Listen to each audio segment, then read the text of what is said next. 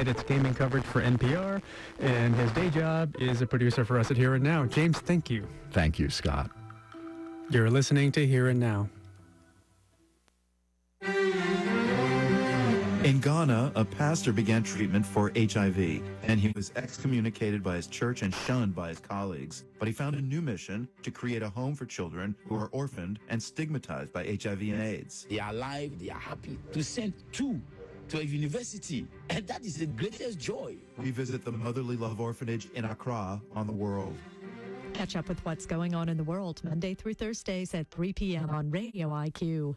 Radio IQ is supported in part by A.N. Culbertson and Company, independent wealth managers helping clients protect, grow, and transfer assets for 25 years. Fee-only advisors, Charlottesville. ANCulbertson.com. And from St. Mary's School, a college preparatory high school in Raleigh, North Carolina, for girls grades 9 through 12. Now scheduling visits. More at sms.edu/WVTF. Funding for Here and Now comes from MathWorks, creators of MATLAB and Simulink software for technical computing and model-based design. MathWorks, accelerating the pace of discovery in engineering and science. Learn more at mathworks.com. And WBUR presenting Endless Thread, a podcast about the Internet's untold histories and unsolved mysteries. From stories about a mountain of dishware in the woods to the world's largest secret glitter consumer. Endless Thread, where podcasts are available. It's Here and Now. Invasive species are threatening ecosystems around the world. One invader in the Pacific Northwest has generated a lot of, buzz. The northern giant hornet is called by some the murder hornet. And farmers worry that this giant hornet can slaughter a hive of honeybees in minutes. And ever since the first one showed up in North America 3 years ago, officials in Washington State and British Columbia have been trying to eradicate the species. And now, researchers are partnering with scientists in Japan and Korea to try to outsmart the world's largest hornet. John Ryan of KUOW reports. Even the biggest insects' brains are very small, but not so small they can't communicate with each other. These are alarm calls that Asian honeybees make when threatened by giant hornets. Researchers recorded these sounds at beehives in Vietnam. The bees vibrate their little bodies and hold them against a solid object to amplify the alarm signal. The quick communication helps them mount a collective defense against much larger predators. But insects don't just communicate with sound, they communicate with smell. Researchers are hoping to use one aroma of the world's largest hornet to lure it to its doom. This is a northern giant hornet. That's not an alarm signal. It's just the hornet's wings beating. Hornets emit certain chemicals, pheromones, to signal danger to each other. When a hornet stings, the stinger releases venom and a sort of chemical alarm. Jacqueline Serrano is an entomologist with the Federal Agricultural Research Service in Washington State. If you see someone messing with like a bald-faced hornet nest or a yellow jacket nest or something, they usually get swarmed, right? As they get stung, more and more alarm pheromone is going to get released, so they'll just keep attacking it till it's no longer a threat. In the world of insect communication, pheromones are strong language. 1/1000th of a gram can convince a hornet to go on the attack. The idea with something like an alarm pheromone is that we can hopefully attract them from, several kilometers away. To attract these unwanted invaders, agriculture officials and volunteers have been setting out traps in the northwest corner of Washington State. The recommended bait is a mix of rice wine and orange juice. But that can draw in lots of different insects, even beneficial ones. Alarm pheromones should only attract the target species. And not have to deal with gross rice wine and orange juice and a bunch of fruit flies and a bunch of nasty bycatch. Serrano has been testing different lures at sites in Washington, but there's a problem. Nobody has spotted a giant hornet in North America since the summer of 2021. That's when insect specialists found and destroyed 3 of the invaders' nests in Washington's Whatcom County. So Serrano is partnering with researchers who live where there's no shortage of giant hornets. Hideshi Naka is an entomologist at Tottori University in Japan. There are northern giant hornets everywhere, even in the middle of large cities that Americans would know of. Normally, there are northern giant hornets flying around. Naka says the hornets are a familiar part of Japanese life, as well as a big problem for Japanese farmers and their honeybees. Most Japanese people know that if you are stung by a hornet twice, you will die, so they will immediately go to the hospital. Many Japanese farmers use traps to keep hornets away from their beehives. Giant hornets can destroy a whole beehive in a matter of minutes. Gyeongbuk University researcher Jae-moon Bo says some South Korean beekeepers even swat away hornets of various species with badminton rackets. He recorded this giant hornet buzzing for this story. Naka and Che are testing the pheromone traps to help Americans with our giant hornet problem, but they say there's not much use for such traps in their countries. Here's Hideshi Naka again. In Japan,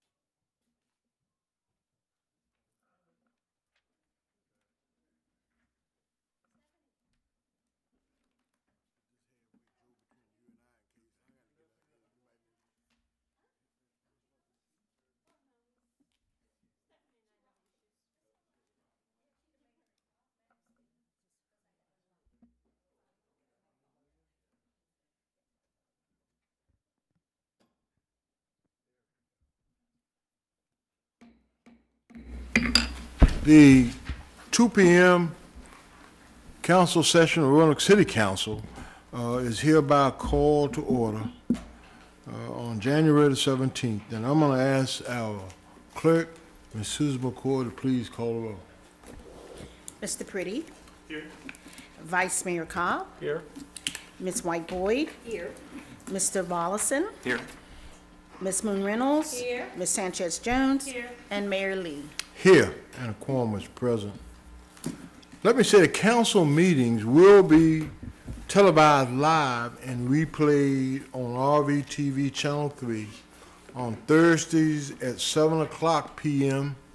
and Saturdays from 10 a.m. to 5 o'clock p.m. That's a continue. Sorry. Is it me? That was me, Mayor. Sorry. Okay. Okay. All right, when you hear the sounds go off, man. All right. And Saturdays from 10 a.m.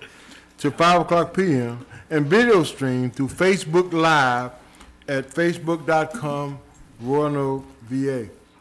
Council meetings are offered with closed captioning for the deaf or hard of hearing. And today, I'm pleased to recognize our Vice Mayor who will lead us in our invocation, and following his invocation, I will lead you in the Pledge of Allegiance. Please stand and I recognize Vice Mayor Cobb.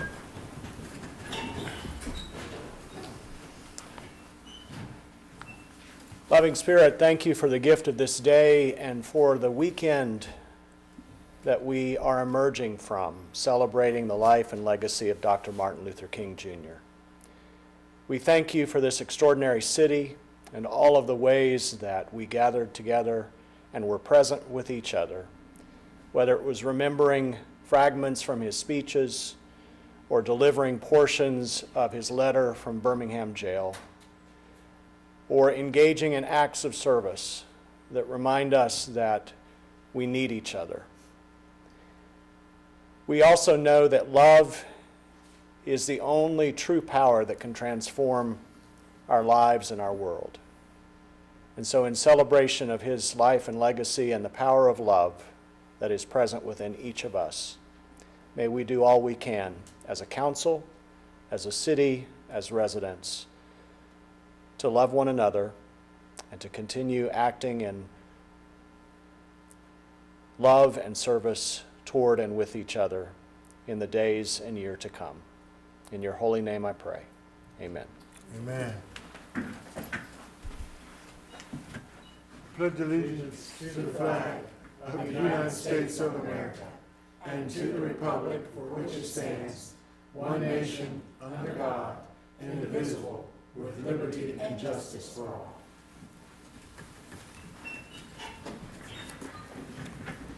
Thank you, Vice Mayor, and let me welcome everybody to our afternoon session today. We have another session planned for 7 o'clock tonight, and so we're going to go ahead and get started. There are no announcements that we have today, so we'll go right on into the agenda with presentations and acknowledgments, and we have none.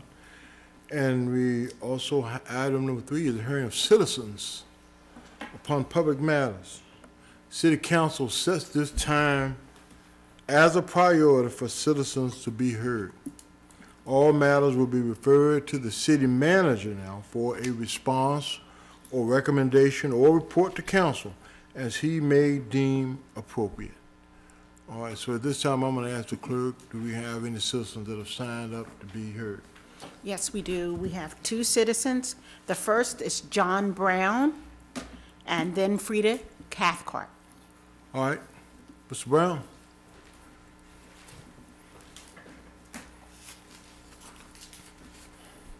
Come on up and welcome to Roanoke City Council. I'd like to take this time to thank everybody, Councilman, City Manager, ladies and gentlemen. We're here about the compensation study. We understand it's been a time-consuming process, and we also recognize the hard work that everybody's trying to do to resolve this. But with that being said, you know, it's kind of hard to really put this in context when right now we have people coming in the door making $3 to $4 more than what I'm doing. At $15 an hour, they're hiring people at $18.75. Some are making $20 an hour. We think that's totally unfair.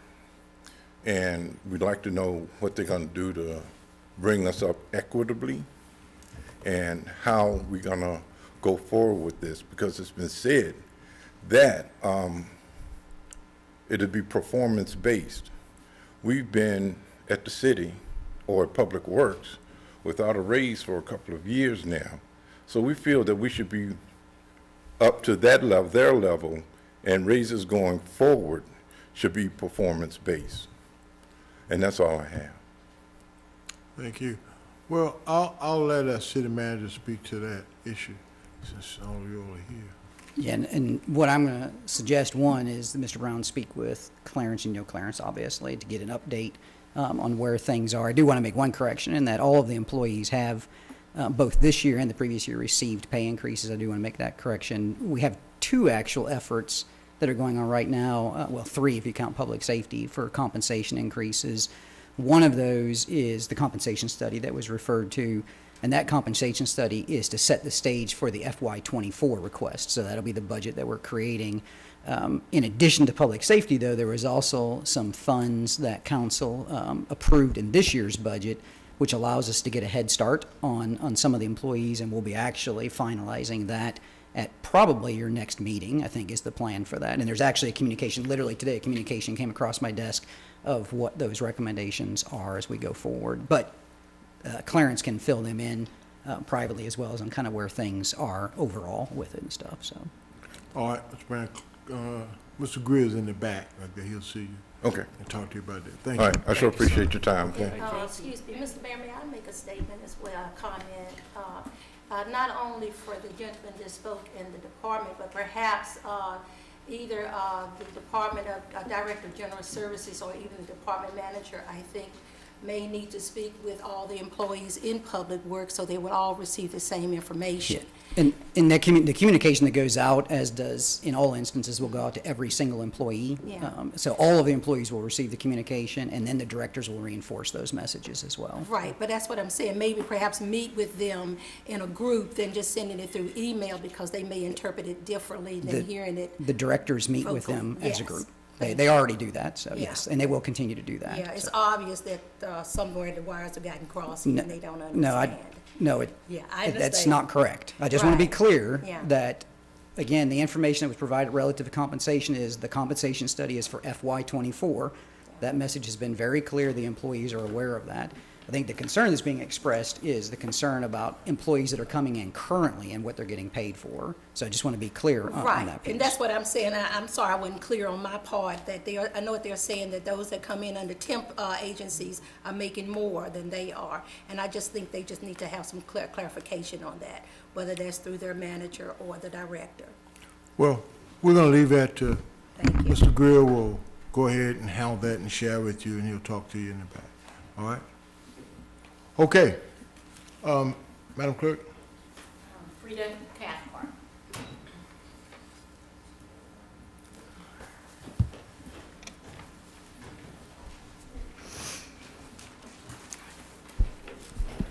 Do I have 5 minutes then? Yes. Okay. I'm waiting for it to say that. Thank you. I had a very inspirational Martin Luther King weekend. I hope you all did too. I found the message on Saturday at the SCLC luncheon inspiring about racial hypnosis. And then yesterday at the North Carolina AT&T breakfast, there was a message about the importance of communication. And I've been reflecting recently about Estelle McCadden, who I'm excited is being considered to have a park named after her, and she's so deserving of that. And what an inspiration she was to me and other neighborhood leaders to really make a difference in our communities and to listen to our neighbors and to engage with the city to make transformative changes to benefit everyone. So I hope that the council will support that naming of a park in her honor. But I really want to encourage council and the city staff and neighborhood leaders and the community at large to think about her work and what she did and how she brought people together and her unfailing spirit to keep going in the face of adversity. And just the grace in which she carried herself is admirable. Thomas Porter wrote a book in The Spirit of the Art of Conflict Transformation about creating a culture of just peace. And that conflict is a result of differences that produce tension. And humans have an inclination to avoid conflict and tension. But the problem is, if you allow that to happen, if you don't have those communication, those bridgers to bring people together, there's a quote from him that says, the assumption leads to hiding conflicts, covering them up or stifling them. What is unnamed and unengaged lies just beneath the surface. The conflict gets worse until it explodes in very destructive ways. We must name and engage conflict to heal and transform our communities and ourselves. Recently, I've been working with our neighborhood association and the city with an ongoing conflict. It goes back to 2014 when I was looking through things. You know, those who don't learn from history are doomed to repeat it, and it seems like here we go again. And I came across this email, part of it I'm going to read to you. It says, my response will only address the concerns about Fishburne Park and the desire to develop a healthy communication policy with Roanoke City neighborhood leaders, are priceless volunteers giving their time for a mostly thankless job. It is not the responsibility of these volunteers to make sure the appropriate people and the greater community are contacted when there are changes that will affect public amenities or to make sure tax dollars are wisely and efficiently invested. It is the responsibility of the elected city officials and city government to notify and involve the greater community about changes to public amenities. If the greater community is not involved, then the city should not be surprised if there are questions about proposed changes, especially when previous promises were made that would protect the health of the public, as well as when laws to preserve our environment and heritage might be in the process of being neglected. It would be helpful if Roanoke City would develop a comprehensive policy to improve communication between the city and the greater community that isn't based on volunteers but utilizes many free resources. The public deserves an easy way to access proposed changes and provide comments without having to attend a meeting. I sent that email to City Council and the city government management in 2015, and I could have written it yesterday. So I really want to work with you to learn from the past to create a transformative future. So I'm not writing the same thing again in 7 years. I look forward to doing that with you. Thank you. Thank you.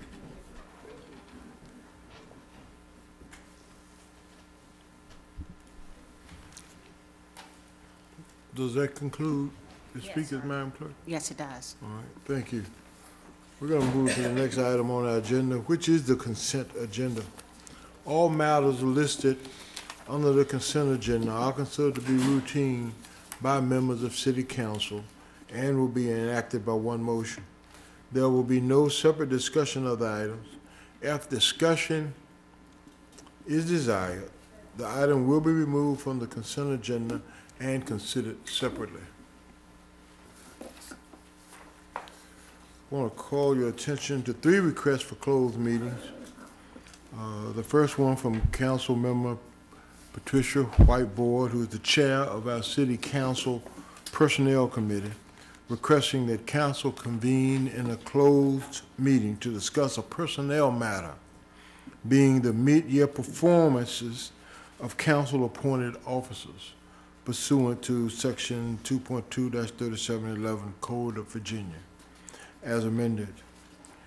From the city manager, there's a request for a closed meeting to discuss a prospective business or industry or the expansion of an existing business or industry in the southeastern area of the city of Roanoke, where discussion in an open meeting would adversely affect the bargaining position or negotiating strategy of the public body pursuant to section 2.2-3711 Code of Virginia as amended. And thirdly, from the city manager, he's requesting a closed meeting to discuss the disposition of publicly owned property located at 339 Salem Avenue Southwest, where discussion in an open meeting would adversely affect the bargaining position or negotiating strategy of the public body pursuant to section 2.2-3711, 8.3 Code of Virginia as amended. I need a motion for the consent agenda approval. So moved. Second.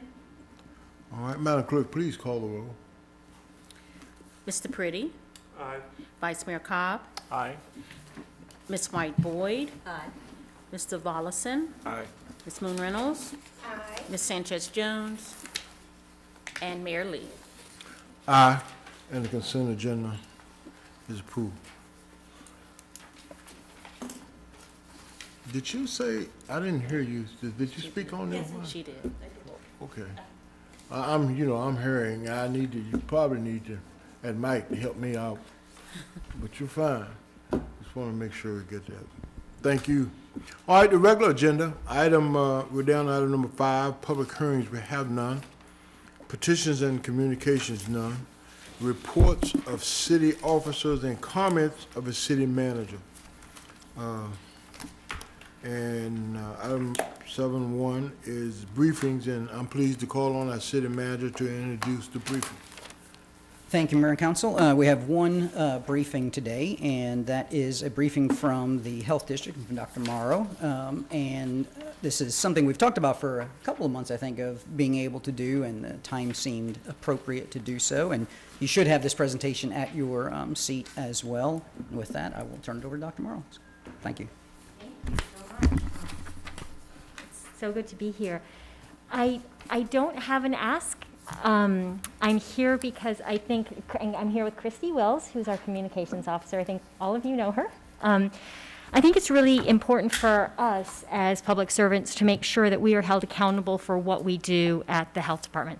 And so what I'd like to do is present our annual report, which you have in front of you. It's our first annual report, 2021. So it's all of the services that we provide across the 7 localities that we serve. And Christy and I are already starting to work on our 2022. So it does take us some time to make sure we have all of our year-end stuff in place, but we'll present that to you, give that to you at some point in the future. Hopefully not as late as this one. But with that, I want to go ahead and talk a little bit about the public health system, make sure we're all on the same page of what we do, with the intention of this just informing you guys about what the state of Roanoke City's health is. And how we try to improve the health of the communities that we serve, really with the intent of, if you have any questions for me or any ideas of what we can be doing differently, we are all ears. We want to know from you how we can better serve our community. So with that, I'm going to be doing this at the different localities. This is the first one, so thank you so much, Bob, for allowing me to be here. Just really quickly, I'm not going to go through all of the slides because that would take a long time. I'm going to go through a few of them, but one of the most important things is to understand what health is. So when we talk about health, we're talking about the physical, social, and mental well-being of the community that we serve, not merely the absence of disease or infirmity, and that is the World Health Organization's definition. Public health is to assure the conditions in which people can be healthy. So it is impossible for us to be healthy if we do not have clean air, clean water, clean food. Those are the basic minimums. So we definitely do that. I think most of you know we're out there doing, when I say we, it might be at the state level. So clean water is at the state level. Safe food is at the local level, and clean air is also at the state level. But if there's a concern, we'll work with our state counterparts to make sure that we're addressing them. This is the framework for public health. We have 3 core functions: assessment, policy development, and assurance. Assessment means it is our job to make sure we know what's going on in the community, and that's part of what I'm going to be presenting today. Policy development, program services that we do, and then assurance, making sure that everybody has equitable access to the services and programs. And as you can see, equity is the center of everything that we do. It moves everything that we are. This is just super brief, our area, our region. And then this is the area, these are the jurisdictions that we serve. In order to make sure that we have benchmarkable outcomes that we're talking about, it's important to make sure that we're looking at apples to apples. And so the county health rankings is a model that is used across the country for every county in the country. Now, we can't compare Virginia to Texas or New York. We can only compare counties within a state. And these are the indicators that we use. So most of the data that I'm going to present are from the county health rankings, again, because it's a single place where you can find this information on any county anywhere in the country. But there are going to be some data from what's called the CARES portal. That's the VDH data portal, and I'll be happy to share that more information about that for anyone who's interested. The 2022 health rankings show that Roanoke City is in the bottom quartile, which is not a surprise, I'm sure, to anybody, for both health outcomes and health factors. So we're going to break that down a little bit. With respect to health outcomes, premature death is the strongest marker with the health outcomes.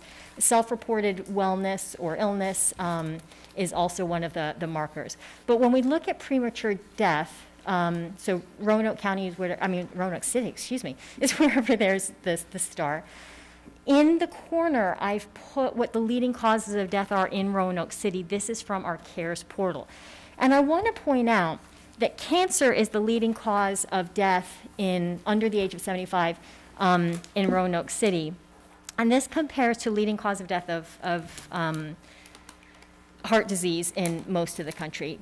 Heart disease is second, accidents, and the way that we code accidents, overdoses are considered accidents. So you can see we're disproportionately impacted there. And then diabetes and chronic lower respiratory disease. If we look at avoidable hospitalizations, these data are from the CARES portal. I wanted to point these out for Roanoke City because we are so disproportionately high with respect to asthma hospitalizations and with respect to diabetes hospitalizations. These are not areas that the health department works on. In Virginia, we do not have funding to look at chronic diseases. I'm hopeful that that will change at the state level, but Virginia is not funded to focus on chronic disease, even though chronic disease are now our leading causes of death. So that's just something to be aware of and something that perhaps we can partner on together at a different time. This is just information sharing at this point. If we look at other data, these data are now, all of the graphs are data from the county health rankings. So if we look at other data, alcohol impaired driving deaths, of the Roanoke Valley area were the highest, adult smoking, highest, STIs, which we will definitely talk about in a little bit, way, way disproportionately impacted, and teen births. Both STIs and teen births are things that we have been focusing on the last couple of years with the Roanoke City Health Department, and some of the funding that we've gotten in the past local match we've been using to address teen births. Socioeconomic factors, you are all very familiar with these. Children in poverty and food insecurity. We are too high. And then in injury deaths and drug overdose deaths, again, we're disproportionately high. Homicide, suicides, disproportionately high, with the exception in the jurisdictions that the Roanoke City Allegheny Health District serves of Covington. That's probably in part small number variation. So that's a really super quick overview of the state of the city's health. And any questions that you have about more details, I'd be happy to go into that. But I also want to share what we do with the JLR formula, with the way that health departments across the state are funding, you are funding a significant portion of the work that we do, about $1.5 million worth of services. So it's important for me that you know what we do. Here is our organizational chart. Emphasis on clinical services, emergency preparedness, environmental health, and epidemiology is probably where you hear us the most. COVID, and a little bit more COVID. And then we'll sprinkle in some hepatitis A here and there. That's what we're doing. We're spending a lot of time doing investigations, trying to make sure that we're addressing any communicable disease threat within our community. So an example of our clinical services, we saw that our teen birth rates are very high in the city relative to the rest of our region. We provide family planning services. And here are just strict numbers of services, not broken down by city, but the services that we provide. And we can, in the future, present data at the more granular level at the city if that is of interest. Immunizations, other than COVID, over 6,000 immunizations. Newcomer health for our refugee population, over 120 clients served. And our STIs, and I wanted to point that out, our STIs, we are disproportionately serving Roanoke City intentionally because that's where the burden of disease is. And have you guys seen our dash van? Have any of you seen our dash vehicle? Our dash vehicle is out there trying to make sure that we're increasing access to what we call STI Go, where we can use the restroom of a brick and mortar place, but bring our staff in and provide on-site STI testing to try to make sure that we're testing and treating individuals and decrease that risk of STIs in our community. And then TB services. We provide TB services. If we think about emergency preparedness, I think everybody knows now that that's part of what we do. And just that's how many vaccines were delivered within our jurisdictions, not all by us, of course. And then we wanted to point out the Medical Reserve Corps. We could not have done what we did with the COVID response without our MRC volunteers. And all of those volunteers fall under our larger umbrella of emergency preparedness. Environmental health. We inspect restaurants, we do septic systems, we do wells, we have our lead program, we have an amazing nurse epidemiologist who makes sure that any child who's identified with an elevated lead level gets individual case management to assure that we're making sure that that child is in an environment that decreases their risk of lead exposure, and ultimately that lead is resolved. Rabies, post-exposure prophylaxis. If you have a constituent who has a bat in their house, we're going to take care of that constituent. Or a rabid fox. We had a child get pulled out of a car by a rabid fox this year. Crazy stories. Recreational water, that should read water. We make sure that all of the swimming pools are safe. And then hotels, motels, of course. So these are the things that we're doing every day to protect the health of our community. I mentioned rabies. People are really typically interested in rabies. Here, just some data on the number of investigations we do, how many are human victim. And when I say that, that means that there's a potential exposure. We make sure that they get rabies post-exposure prophylaxis so that they don't get rabies, which universally kills if you get it. So we're going to make sure that anybody who's potentially exposed gets the treatment that they need and deserve. And then epidemiology. We're known for, as I said, COVID and most recently hepatitis A.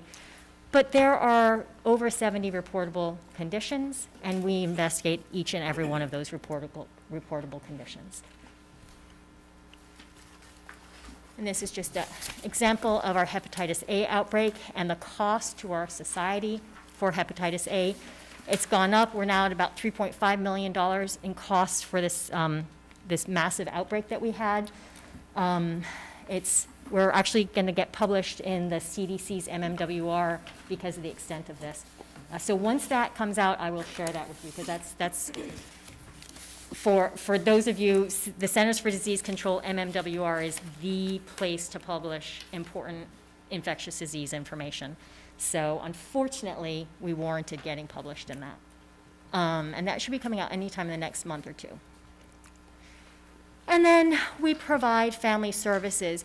It's really important in the city of Roanoke that we try to ensure that our families are served by CHIP or Healthy Families, because those two organizations provide far more comprehensive services than we do.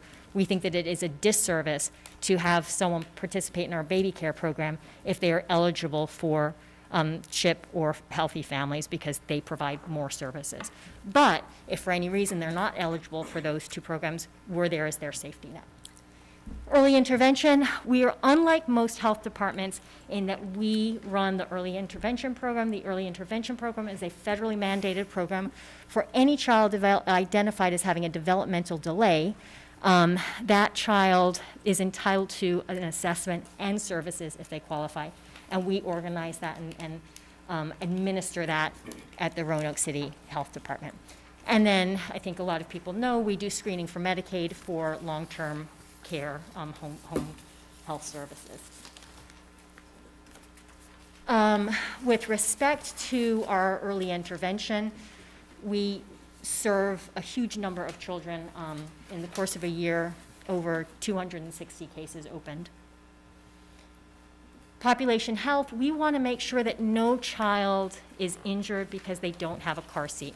So we will make sure that children have car seats. We'll do an education system service. With some funding from the city, we made sure that children who needed a pack and play for safe sleep received a pack and play. That's one of the things, the leading cause of preventable infant mortality.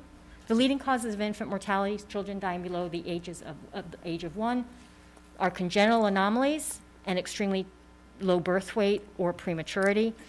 But the most significant cause of a preventable death is an unsafe sleep environment. And so we want to do whatever we can, even if it's one child, that one child, we must prevent that one injury.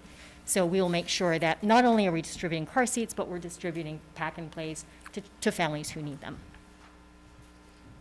And then we run the WIC program. WIC is one of those services that the return on investment is extraordinary across the country. And it is a huge privilege for us to be able to administer the WIC program here to ensure that all pregnant persons, nursing persons, and children under the age of 5 have access to nutritious foods and education.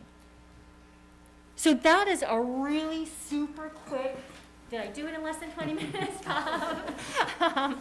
Super quick overview of the state of the city's health and what we're doing to support the city. We hope, Christy and I really hope that moving forward, we are here to serve you and to serve the community. And it's really important for us, for you to know what we're doing. So that's all I have. Christy, did you want to add anything? No, thank you. All right, any questions from you? Well, I'll open it up, and let me start with Ms. Sanchez, and I'll come to you, Vice Mayor. Dr. Mara, thank you so much for, I know you didn't sleep during the COVID season or epidemic, so I hope you have recovered from that. But I'm interested in finding out about the STI numbers. Are they middle school to high school or older than that?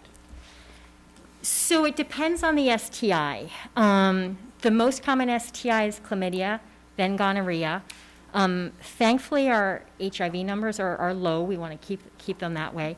But each one of them is a little bit different. In general, we see the biggest burden of STIs in our young women. So women between the ages of 15 and 30. Or that's going to be where the majority of burden is. We have we've also started, we've just started it, so it's not quite monthly yet, but a monthly communicable disease newsletter that's geared towards our healthcare providers and our service providers. And we're going to do a year in review, and we're going to highlight some of those questions about STIs in that year in review. And so one of the things, Kristen, maybe we can do is send that newsletter to the council as well. And that'll give you a breakdown. We actually even look at the data by zip code so that we know where we should be targeting some of our efforts. But young teenagers to mid-20s, high 20s is the biggest burden. Okay. Because at one point, my understanding was that middle school age students were a high risk. From a numbers perspective, not so much. But I would say that any child who's diagnosed with an STI needs to be investigated, because no child should have an STI. Not here, but where I used to work, we had a 9-year-old who had gonorrhea, and that was an immediate working with CPS to identify what had happened to that child, that child was exposed. So thankfully the numbers are small, but the impact is huge. Even if we only have a small number of middle school children, we want to make sure that we're protecting them, because no child should have an STI. And one more question. And do you know if the school nurses are equipped for testing for STIs? That's a good question that I don't know the answer to. To my knowledge, they cannot do a diagnosis. There's not a standing order. They would have to do a referral. Thankfully, we have a really good relationship with Carillion Clinic, which is responsible for all of the school nurses. They have an amazing program in place for adolescent health. But I can definitely I can't envision a situation unless there's a physician or an NP or a PA on site. They won't be able to do the testing there. Does that help? Oh, yes, it's clear. Thank you. Thank you very much. You're welcome. Vice Mayor. Thank you, Mayor. Dr. Morrow, thank you for being here. Christy, thanks for having me. thank you. I have a couple of questions, kind of wide-ranging. The first one I want to ask you about is on page 5, the slide that talks about avoidable hospitalizations. Yes. And you talk here about diabetes and asthma, but I'm particularly interested in asthma. And I'm curious if you have a ratio of how many of these hospitalizations are adults, how many are children. The reason I ask this is because with CHIP, Child Health Investment Partnership, they work with a lot of families, and one of their concerns for a number of years has been the level of asthma at a younger age, due in part to, or just respiratory illnesses, due in part to bad air in the environments they're living in, apartments they're living in, lead, black mold that's undetected or untreated. And I just wondered if you had any more data about those hospitalizations, or if that's a deeper dive we could look at another time. That's a deeper dive that I would be happy to look at. Those data are not publicly available data, but we can definitely talk with the state. So the way these data are generated, it's from the hospital reporting system, so VHHA. But we can definitely get more granular. I need to disclose that I was on the board of CHIP for a long time, and so I'm very familiar with that. There are a lot of health departments that are funded to do case management of asthma. We do case management for rabies and for lead. We do not do case management for asthma. There are quite a few health departments across the country that do case management for asthma, with the idea that you have an environmental health specialist go into the home and do an assessment. Are there roaches in the home, which can be a significant source of an asthma trigger? Is there the mold that you're talking about? What is the state of the mattress? Can you replace the mattress? There are sort of asthma-safe mattresses and pillows. We are not funded to do that, and that's something that, if you'd like us to take a look at, I can certainly give you the evidence base behind doing that, and we can talk about that offline. We know that public health intervention for children who have a high risk of school absenteeism because of asthma and because of hospitalizations due to asthma, having this intervention is evidence-based, it's well proven. Yeah. It is costly. Well, and obviously it's multifaceted, because you can, even if you have the funding to buy a new hypoallergenic mattress and pillows, if the living environment is not conducive to supporting that, it's almost pointless to buy the new stuff. And that's one of the things that, again, be happy to talk offline. Sure. You know, so there are different levels of evidence, but the intervention itself is evidence-based of having someone go in. But you're absolutely right, depending on the root cause of what that exacerbation is. And one of the things that we know, too, is that the medical management, in the ideal world, we control the environment so the child doesn't need to be on medication. But we know that usually with the families that have children who have who are repeatedly being hospitalized and who have a high absenteeism, there's so many different social determinants of health that are going on. Any intervention can help them, even if that intervention is at the medication level.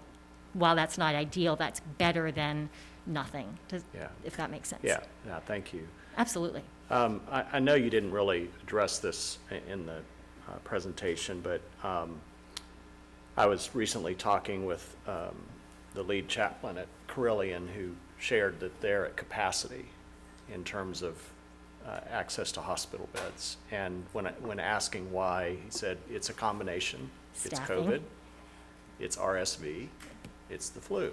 Yeah. Can you talk a little bit about what you're seeing through the health department about those three? Sure. So, and one of the key things about is it's true that those all hit us hard in the fall, really hard in the fall. There also was a huge staffing issue. So there were quite a few empty beds because they just didn't have the staff to. So from again, root cause analysis, there was the staffing issue, but from the disease issue, RSV hit hard September. Really, it peaked and it's gotten much, much better. Flu, we're still in high activity based on the most recent graph, which was through January 7th, published January 14th. But the curve for influenza it went straight up, and now it's going straight down. Good. So we expect that there's significant relief from flu A on the very near horizon. The hospitals should not be experiencing a lot of flu. Now that said, the last few years we've had bimodal peaks, so a late A or a B, not a few years, because for the last 2 years we have no flu flu activity, but prior to that.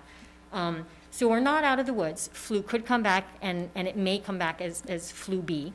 Right now, the biggest threat to our hospitals is COVID. And thankfully, if we look at some of the bigger indicators, like our wastewater surveillance, it doesn't look like we're going to see January of 2022. It doesn't look like we're going to see January of 2021. We have seen an increase.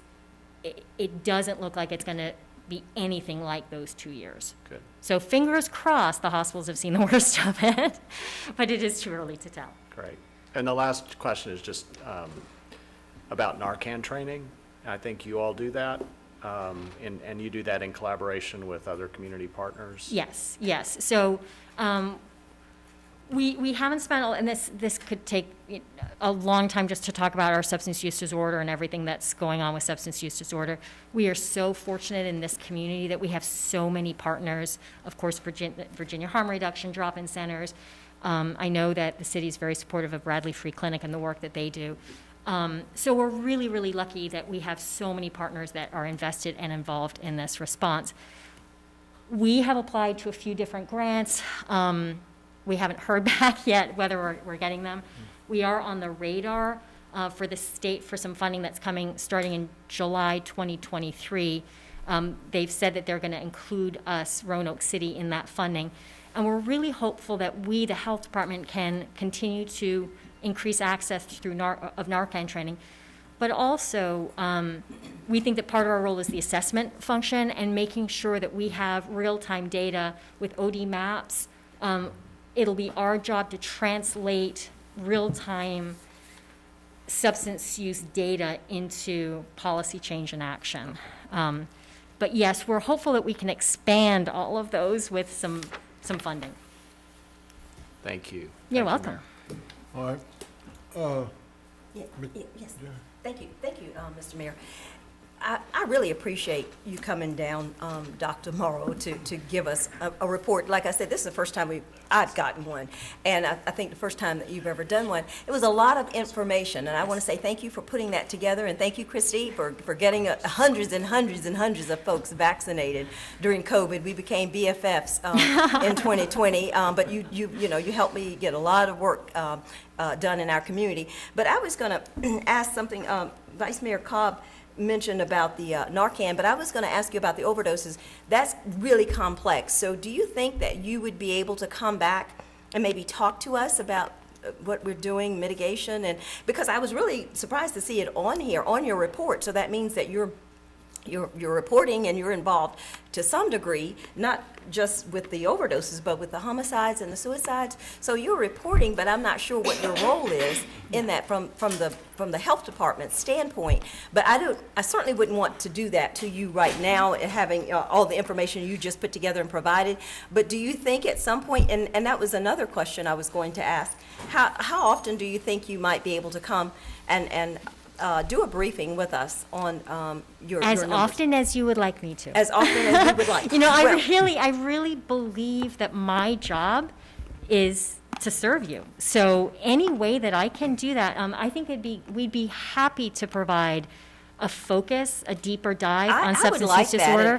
And I'm sure some of the other members of council would probably appreciate that too. But I would like a little deeper dive in that issue because you saw our numbers. I mean, you did the report.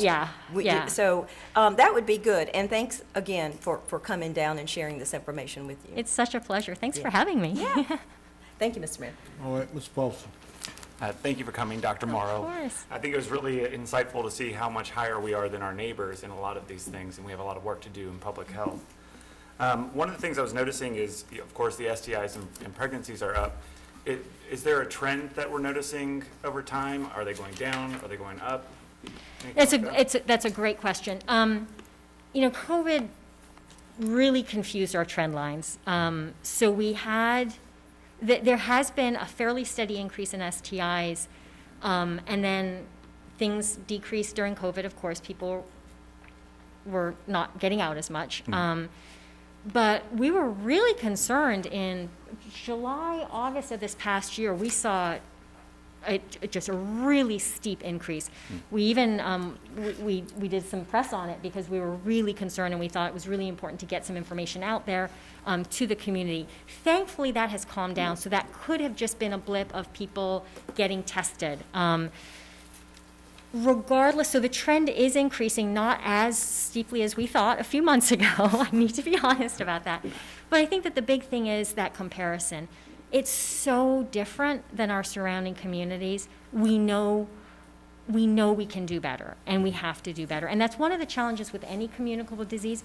Once it's in a community, it just perpetuates. So trying to break that cycle is really, really challenging. I also had a kind of policy question on that. Is there, in Roanoke City schools, do we use abstinence-based sexual education? That's a good question that I don't know the answer to. I don't believe so, but I don't know. Does anyone know? No. We will. Well, I'll ask a school board member that. I would think not, but I don't know. Okay. And then the last thing I wanted to ask you about is monkeypox and how that's doing. I know that we had an outbreak. We were worried about that for a while. Has that calmed down? Yeah. So it was interesting, and I don't know that we can draw this correlation. I've got to be super transparent about that. But when the Mpox outbreak occurred across the globe, that coincided with that big increase in STIs that we were seeing in terms of July, August. Different demographic. So the Mpox cases are almost exclusively in the MSM population, men who have sex with men population, whereas our chlamydia and gonorrhea are disproportionately impacting our young women. But, and I cannot say this is not causal, but I think that perhaps some of that really broad-based education about risky sex behaviors may have helped decrease that big increase. I don't know that. I'm hopeful that that meant that some of the public messaging was working. We have not had any cases in our jurisdictions since August. Great. So, yeah, Thank so you. that's, yeah, absolutely, Yeah. absolutely. Thank you. They've changed the name to it now. It's Mpox. Yes, sorry, yes, they changed the Okay. name to Mpox. Okay. Recently, and they've given us a year to change it, so, to get used to the I new got you. language. I got you. All right, I'm going to come back. I'm going to go to Ms. Moon Reynolds now, and I'm going to come back because you had a follow-up with what Ms. Cobb said, Ms. Pretty. All right, Ms. Moon Reynolds. Thank you, Mr. Mayor. I just wanted to ask you the question, and if you could elaborate a little bit on this new variant that has now come about. I understand that it's stronger, the strand is a lot stronger than the one, I guess, before. And I just want to also know what is the exposure in the valley as in the localities, the adjoining localities. Are our numbers trending higher than theirs, or where the trend is higher? So the latest variant, because it's it's XBB 1.5. And thankfully, it doesn't seem to be any more virulent, meaning more dangerous than the most recent Omicron variant. So all of the variants that we've seen since really, I guess, January are all variants of Omicron. This one is a combination of two of the earlier ones, the B4 and B5, at least that's my understanding. But it is the most contagious so far, and it is the easiest at evading our immune responses. So even people who've had it, like I have a child who's had it 3 times now. he's my very social adult. Even people who've had it 3 times and who are vaccinated are still vulnerable because this one's really good at evading that immune response. But the good news is that even though the vaccine is not perfect by any stretch, we would be lying if we said that it was a perfect tool. It is the best tool that we have, and we know that it does decrease the risk of hospitalization and death. It doesn't prevent you from getting it, but it does decrease the risk. So the bottom line for me with the latest variant is it's just another in a long line. We're going to live with this thing, or hopefully we'll live with this thing. It's going to be around. It's just part of our environment now. And the variants are going to keep coming and going. And as long as they don't change to be more dangerous, I think we're okay. But I know, shocking to have me say this, the best tool that we have is our vaccine. And, right now, back to the question of activity, we're in high transmission again. We've been in high transmission for the last 2 weeks of reporting in Roanoke City. I expect that's actually going to change this coming week. Looking at the numbers, it's a little bit too early to tell. Salem and Craig are in medium transmission. All of the other 5, Botetourt, Roanoke County, Covington, Allegheny, they're all in high transmission as well. So that's where we are, and so theoretically masking is recommended when we're in high transmission. Do you think that's attributed to the high numbers coming out because of the holidays with family gatherings, et cetera? Yeah, so every year it seems that we get a contagious variant right around the holiday season, and then we just share it. So I think all of us in public health are attributing the increase to the XBB.1.5 being more contagious, being better at evading the immune response, and us getting together. So, but hopefully the worst is behind us. Thank you. You're welcome. Thank you, Mr. Mayor. Thank you, Mayor Lee. Thank you for being here, Dr. Morrow. I have a follow-up question, looking for insight on the interventions for childhood asthma as it relates to, how much are you seeing as it relates to vaping in the area being done by our youth? And then there was a recent peer-reviewed study that came out that says that 12.7% of childhood asthma is seen to be caused by using gas stoves in kitchens. Yeah. This was alerted to me by a constituent who's concerned about the housing authority is replacing all of their gas stoves, one of their complexes, with gas stoves again. And I just to report, I followed up separately on that. We don't really have authority over the housing authority and separate capital expenditures there. But as it relates to public health, How are those two items related to childhood asthma as they might be seen in the area? So I think it's really important to vaping. I don't have I don't have that kind of granular level data for us, so I can't say in Roanoke City vaping contributes X, Y, and Z. But we can look at our BRFSS, our youth risk factor surveillance. So that's done every 2 years. I'm looking at Chris. I think it's done every 2 years. Yeah. And I'm gonna mess this up. They're the Prevention Council. They're two different councils here. The Youth Prevention Council? I'll have to go back, but Roanoke. It's okay because I know that there's one for the valley and one for the city, but I get their names mixed up, and I'm going to go address that and learn it so that I don't mess up again. But I think that it's important for us to look at those data because those are local data about what our youth are doing. There's no doubt that from a global from a big literature perspective, tobacco in the home and some of the environmental things that Vice, I realize I called you Joe, that Vice Mayor Cobb talked about are sort of the biggest drivers. On the individual basis, absolutely vaping should be considered, and you probably can tell where I stand on vaping. No. In terms of the gas stoves, I think it's really important for us, again, to contextualize where we are. That information is brand new. It doesn't surprise me at all. I think we'd have to look at what the distribution of gas stoves are in our highest risk populations. And in those highest risk populations, what are some of the other factors that are probably more important? Not to say that gas stoves aren't important, but I think that relatively speaking, when we look at our adult smoking rates, that's where we're seeing the greatest harm to our children. I think it's important for us to look at all of those factors.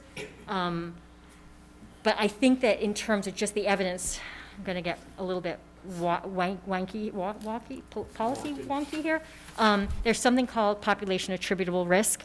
And that's where you look at not only how common is the risk factor, but how much does that risk factor contribute to that poor outcome. And that's where the tie between gas stoves and asthma is a little bit looser. Does that make sense? Yeah, I feel like I just blawed.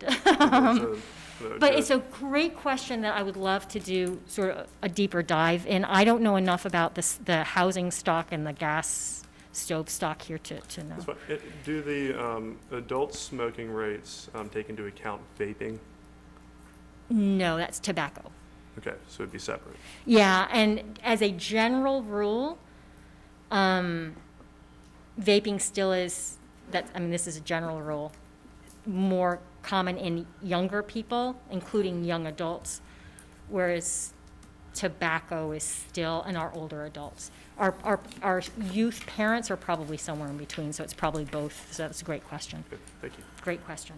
I'm going to look into that because now I don't know enough about vaping in adults. Dr. Morrow, I got one question. Yes. Could you go back to the slide on child poverty and food insecurity? And let me look at your graph because I'm struggling. See my graph here. Does that show Roanoke City on the food insecurity? Does that show Roanoke City with a star? It's higher. It's a little higher, is it, than most areas? Yeah. So Covington. No, it's Allegheny County. Covington and Allegheny County have sort of gone neck and neck with some of these risk factors, but consistently Roanoke City is at the top. Okay. But the question I have is there's some citizens have called me and talked about food that's being sold, especially in some of the stores in the unserved neighborhoods, that it's outdated. This person showed me a pizza that he bought, and the date on it was June 22, and he bought the pizza in December. And he asked the owner why was he selling that, and the owner just said, I had a sale on it. I gave him a sale. I gave him a good deal on it. But that wasn't the only one. There were others that found food that's been way outdated, but still being sold. Do we have people that check in their local? I know you mentioned it's the local matter, but my concern is that not only are people buying outdated food, but I think they're being taken advantage of by some of these people who are putting stuff up that's outdated, but because they sell it for much less than what it would have cost when it was dated, they feel it's a bargain, and they're in some form or fashion, they think they're helping the people by giving them much outdated food. And this was just an example of one that's 6 months old.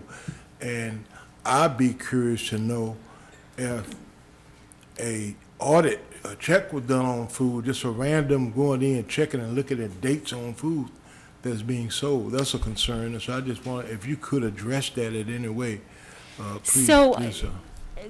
I should have been clear. We have a responsibility for safe, ready-to-eat foods, meaning restaurants.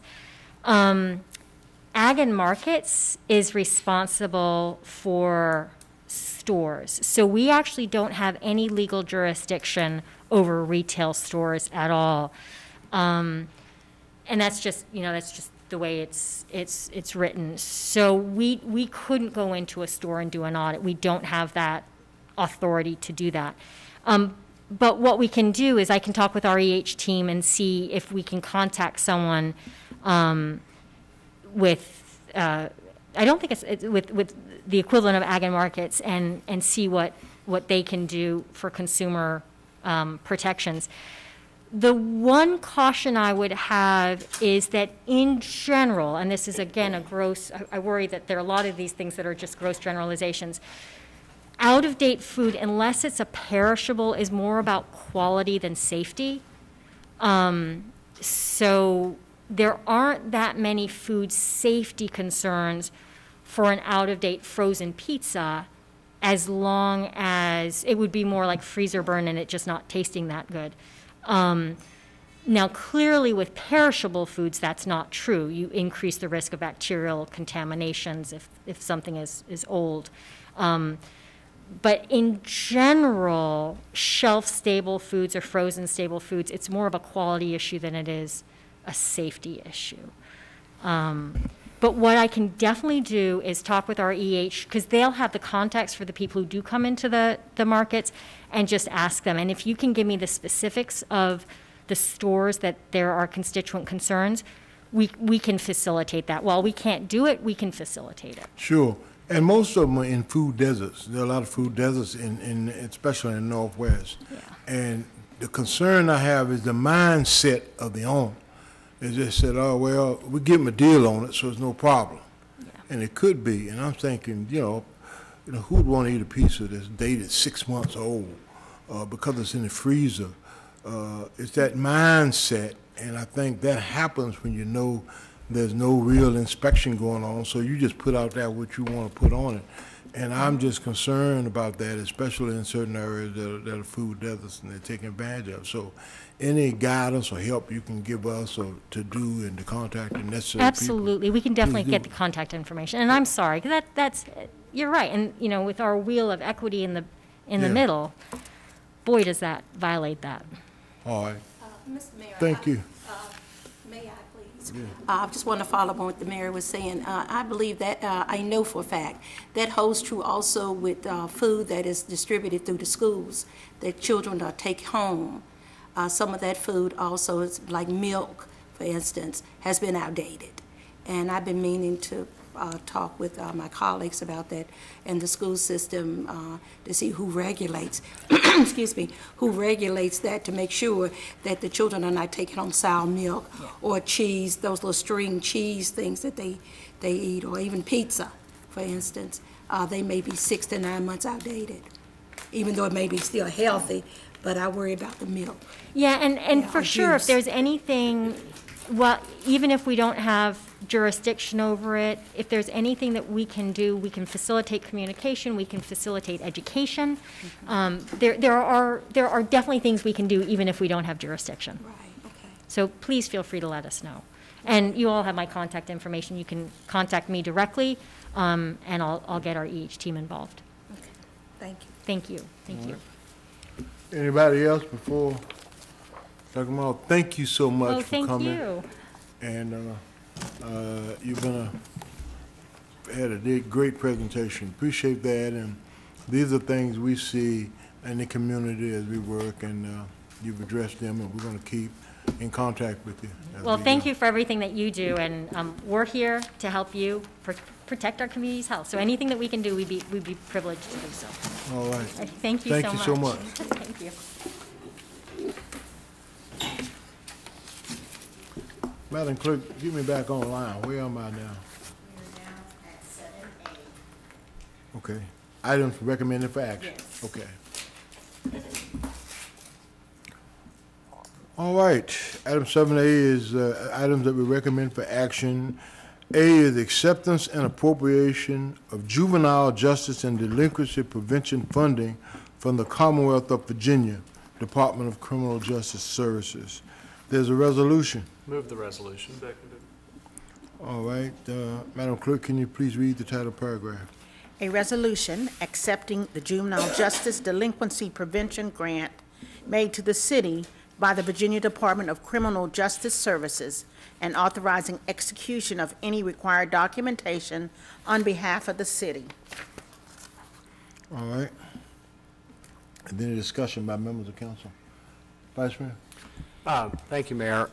I wanted to introduce Jamie Starkey, who is here from Family Service of Roanoke Valley. And I don't know, Jamie, would you be willing to share just a little bit about these funds and the grant that's going to provide mental health services at the Envision Center?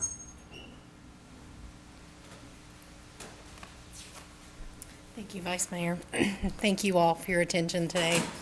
This funding is to support services for mental health at the new Envision Center at the Lansdowne community.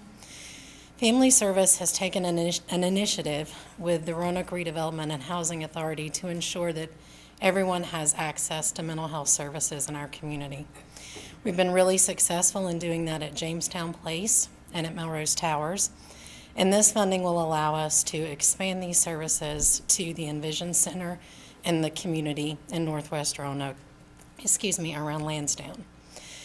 This funding specifically is for the prevention of delinquency. So families who have youth who are at an increased risk of juvenile justice involvement will be served through this funding.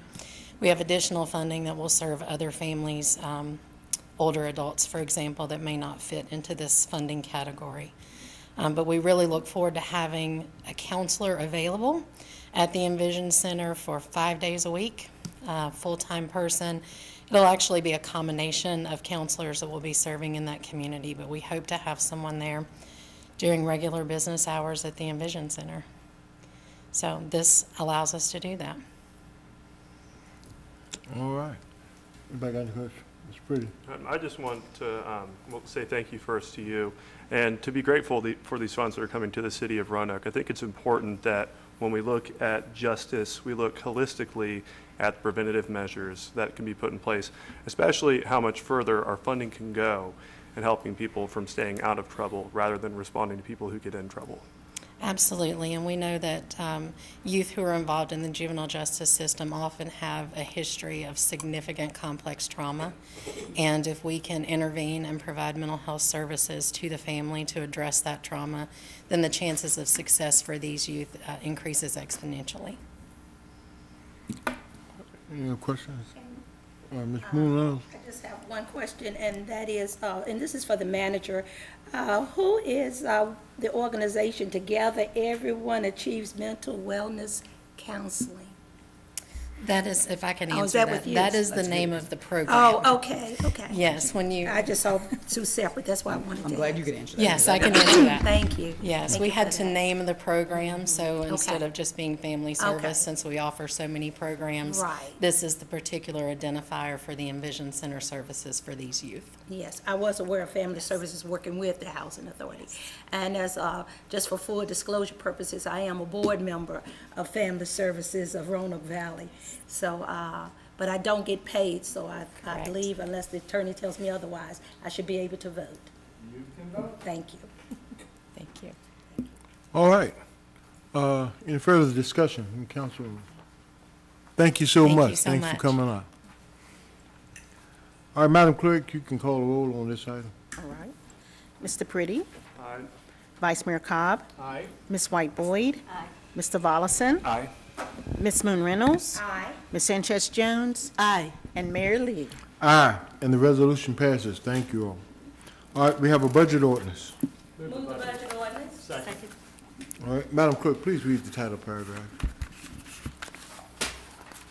An ordinance to appropriate funding from the Virginia Department of Criminal Justice Services for the Juvenile Justice and Delinquency Prevention Grant, amending and reordaining certain sections of the 2022-2023 grant fund appropriations and dispensing with the second reading by title of this ordinance. All right, is there any discussion? Let me just say, I'm very, I feel good about this, and I think this is something that our public ought to know, that we're putting people and things in place.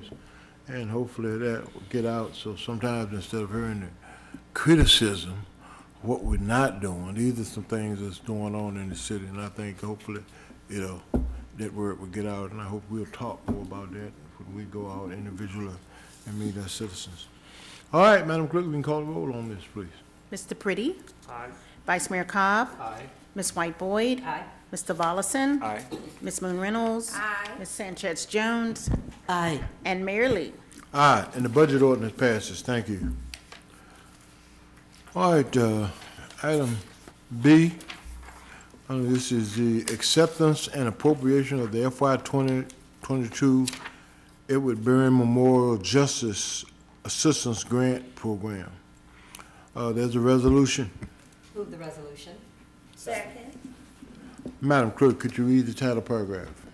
A resolution authorizing the acceptance of a grant from the FY 2022 Edward Byrne Memorial Justice Assistance Grant Program made to the City of Roanoke by the United States Department of Justice and authorizing execution of any required documentation on behalf of the city. All right, is there any comments or discussions or questions that any member of council may have on this?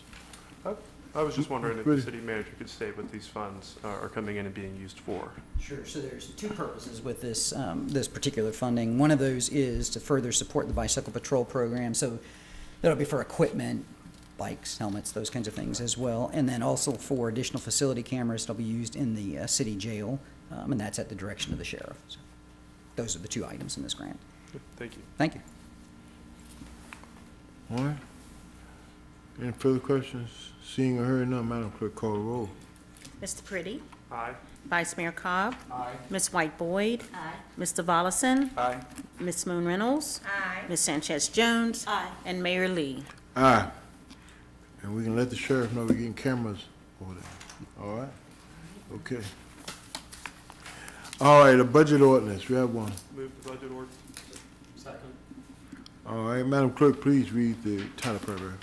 An ordinance to appropriate funding from the federal government, Department of Justice, for the Byrne Memorial Justice Assistance Grant Program, amending and reordaining certain sections of the 2022-2023 grant fund appropriations, and dispensing with the second reading by title of this ordinance. Thank you. Any discussion by members of council? Madam Clerk, please call the roll. Mr. Pretty? Aye. Vice Mayor Cobb? Aye. Ms. White Boyd? Aye. Mr. Volleson? Aye. Ms. Moon Reynolds? Aye. Ms. Sanchez Jones? Aye. Mayor Lee. Aye, and the budget ordinance passes. Thank you. Item C is the acceptance of Virginia Department of Transportation local revenue sharing funding for the Huntington Boulevard curb, gutter, and sidewalk, Bridgewood to Oliver, Site 6 project. There's a resolution. Move the resolution. Second. All right, Madam Clerk, can you read the title paragraph? A resolution authorizing the acceptance of the Virginia Department of Transportation local revenue sharing funding for the Huntington Boulevard curb, gutter, and sidewalk Site 6 project, and authorizing the execution and filing of appropriate documents to obtain such funds. All right, any discussion, comments, questions from council? Hearing none, Madam Clerk, call the roll. Mr. Pretty? Aye. Vice Mayor Cobb? Aye. Ms. White Boyd? Aye. Mr. Volleson? Aye. Ms. Moon Reynolds? Aye. Ms. Sanchez Jones? Aye. Mayor Lee? Aye, and the resolution passes. Thank you. We have a budget ordinance. Move the budget ordinance. Second. Madam Clerk, please read the title paragraph. An ordinance appropriating funding from the Commonwealth of Virginia Department of Transportation, amending and reordaining certain sections of the 2022-2023 capital projects fund appropriations, and dispensing with the second reading by title of this ordinance. All right, any discussion, comments by members of council? Hearing none, Madam Clerk, please call the roll. Mr. Pretty? Aye. Vice Mayor Cobb? Aye. Ms. White Boyd? Aye. Mr. Volleson? Aye. Ms. Moon Reynolds? Aye. Ms. Sanchez Jones? Aye. And Mayor Lee? Aye, and the budget ordinance passes. Thank you. We're now down to item D, which is the acceptance of funds from the Economic Development Authority of the City of Roanoke for Virginia Tech Corporate Research Center, Wet Lab, and J Lab Go Virginia application. There's a budget ordinance. Madam Clerk, please read the title paragraph. An ordinance appropriating funding from the Economic Development Authority for the City of Roanoke, amending and reordaining certain sections of the 2022-2023 grant fund appropriations, and dispensing with the second reading by title of this ordinance. Okay. Is there any discussions or comments or questions from members of council?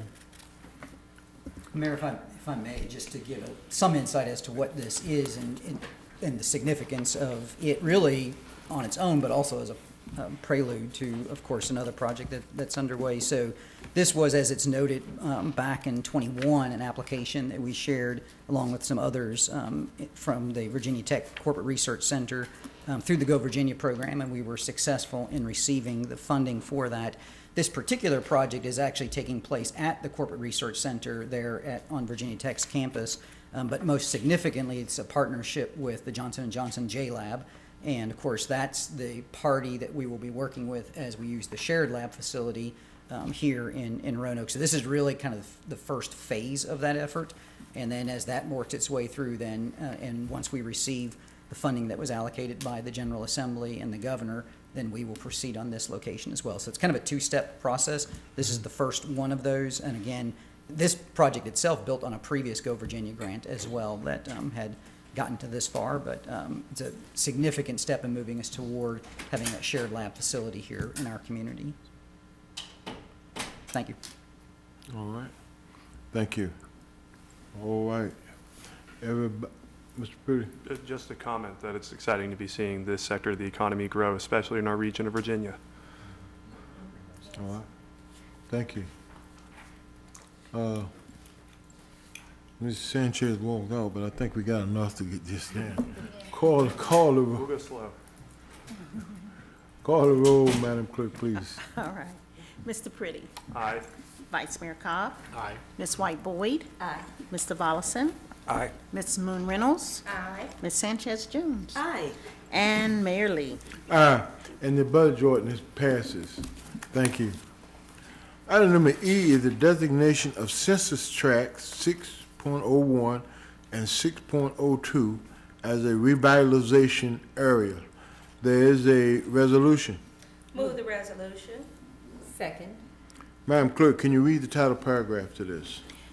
A resolution designating census tracts 6.01 and 6.02 in the city of Roanoke, Virginia as a revitalization area. All right. Any discussion? Mayor. I almost called you Vice Mayor. I know. It might take a minute. Okay. Thank you, Mr. Mayor. I really just had a question, not about the incentives, because we really are thrilled about that. Anytime we can incentivize anyone to build low-income housing, it's a plus. But Mr. Cowlett said it was in response to a specific housing development. Can you share that, or is that not something you can share at this point? They are still working on a proposal for that, so we're not quite there yet. So we're not quite there. That's fine. I was just curious. Because you say low-income housing, we all get excited. In this case, it really genuinely will be. I mean, this is actually well, I appreciate that, and when the time comes, I'm sure you will share. I just thought I'd ask the question. Thank you, Mr. Mayor. I thought you were going to ask me where Census Tract 6.0. That's actually well, and that would tell me where it was going to be, baby. It is located in the southeast. Southeast? Okay. Yeah. Okay, that's good enough for us. I saw Mr. Chittum stand up back there. Okay. Oh, well. I'm glad somebody knows it. See, I'm pulling the map trying to find it. Well, speaking of wonkiness, census tracts 6.01 and 6.02 basically together are the northeastern quadrant of the city. So if you think about a line from downtown kind of out along the northern edge of Vinton, and then another line that extends straight up. So 12 o'clock to 2:30 of the city is basically those two, and they're very, very large because there's very little population out in that area, and it is increasing very quickly. We see the most housing development activity in this quadrant right now. So not only would this designation facilitate some things that are happening right now, but also future low-income housing tax credit projects. Do you know how many acres these two tracts are? Of the two, 1,000 or more. Wow. It's a very, very large area. I mean, it has a couple of golf courses, the Kegley Farm, two large industrial parks, and it's just a very large geographic area. Oh, thank you. That has quite a bit of vacant land in it. It's about 6.5 square miles. Okay. Oh, wow. I'm looking forward to hearing more about that. Thank you. Thank you, Mr. Mayor. Thank you. Mr. Mayor, I do have a question. Going around. Chris, it's maybe for you or either Bob, where you mentioned revitalizing or existing housing for low-income residents. When we look at affordable housing, at least I do you know what price range we're talking about when we talk about affordable? They'll calculate that based on the area median income, and so essentially something that where someone would spend no more than 30% of their income. And you know, it's math, but really that's where the cap is, and so they would take that, figure that out, and that's where they would set the rents. So can you kind of guess? Give me a guesstimation. I'm going to say it's around $800 to $900. Okay. Per month. That's what I mean. Yes, Yeah. that helps. Just for the viewing audience, when we talk of when you hear low income, affordable housing, Sure. you just try to see what that range is. And of course, it matters on whose median income you use. Is it just the city or the entire region? Yeah. I think generally what they do is use the regions.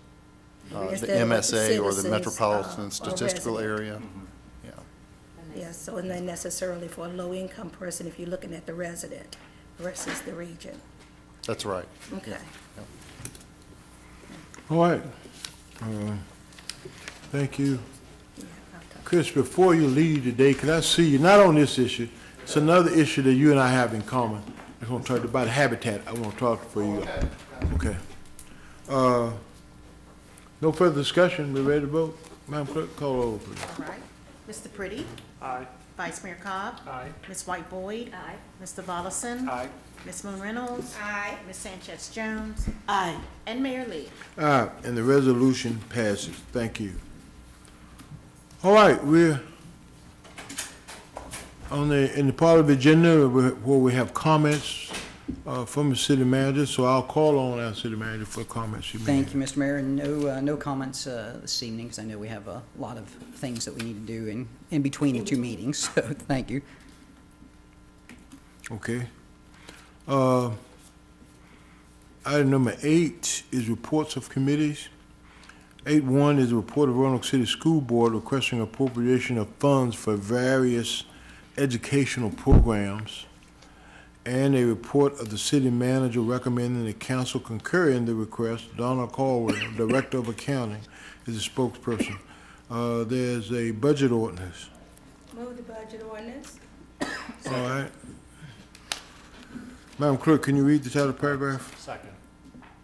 Oh, I thought. They got it. Do we have a second? They got it. They got a second.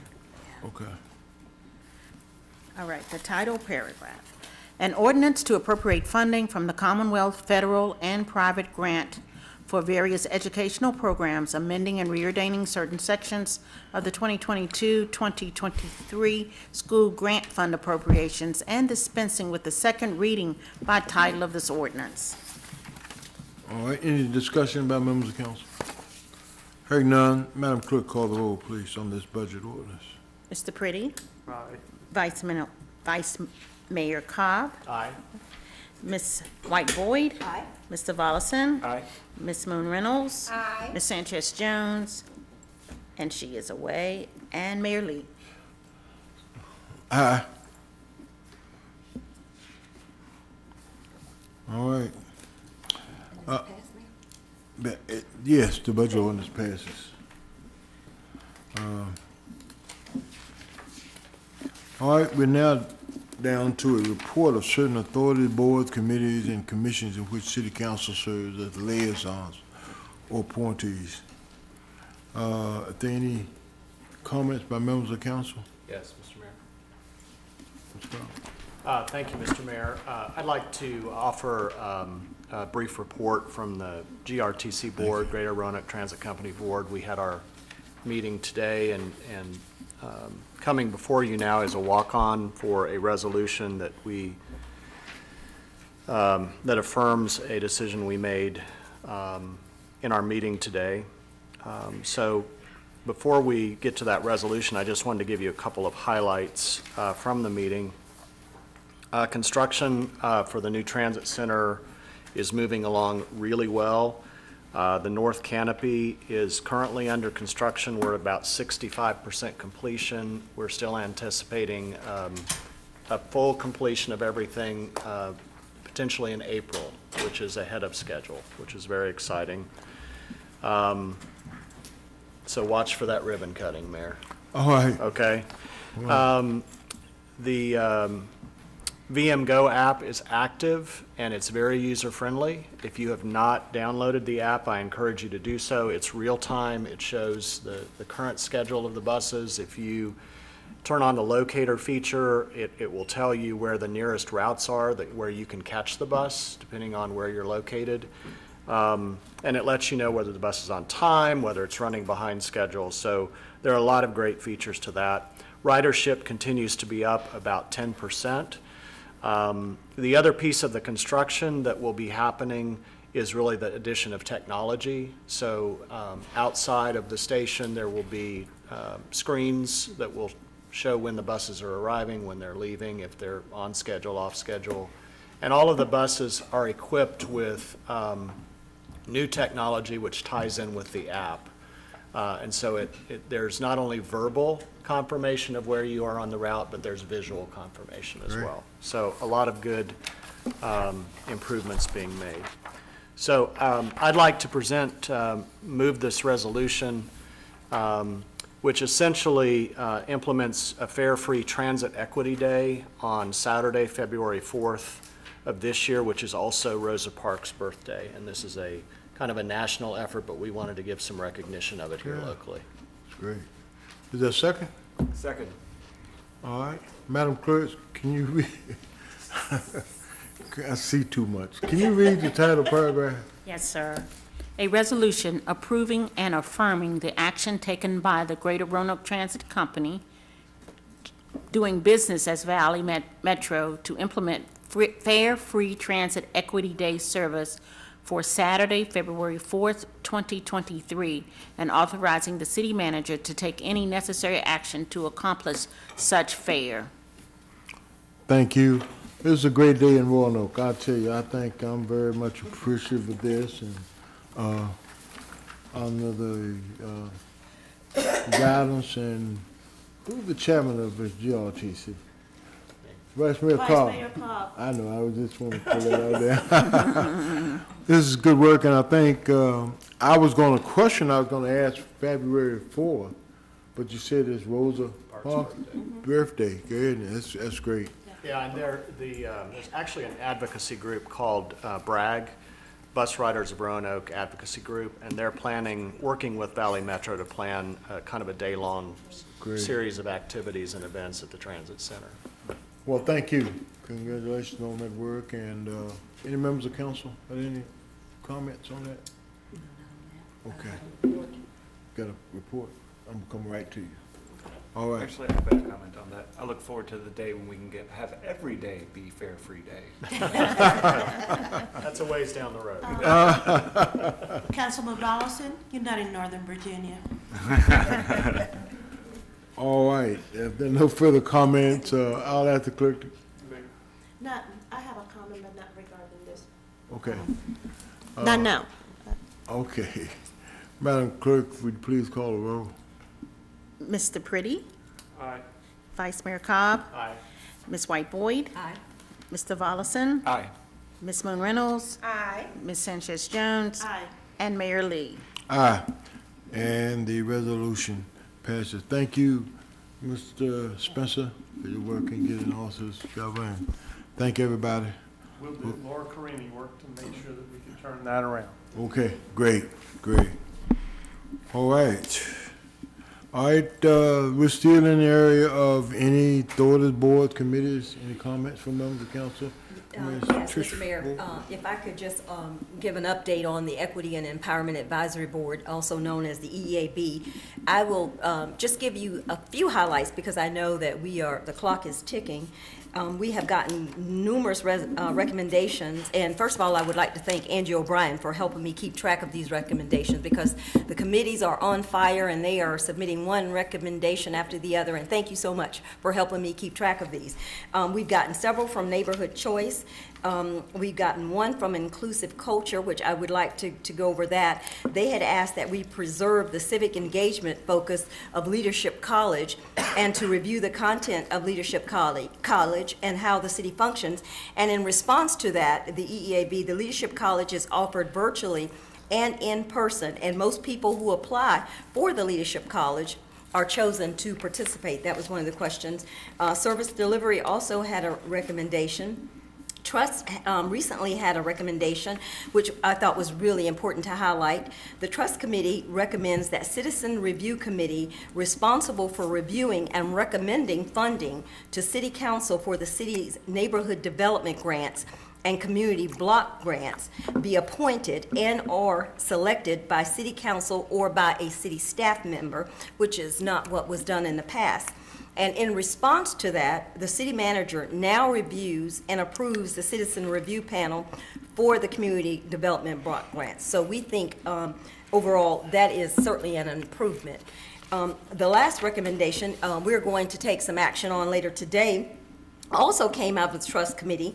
It is recommending that we name the federal POF building to the Reuben E. Lawson Federal Building because the Equity and Empowerment Advisory Board Trust Committee did not feel that the actions of Mr. Poff were in line with the city and our goals.